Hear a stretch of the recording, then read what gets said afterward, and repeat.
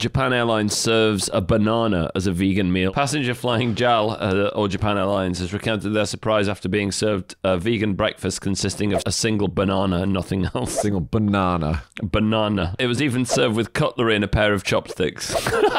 That's hilarious. I researched this a little bit. Okay, so this was a salacious story. So, and what it was, guys, this flight didn't have a breakfast. JAL has a thing where you can request snacks anytime, especially if you're in business class. But the snacks that they have aren't vegan. The meals that they have are vegan if you request it in advance.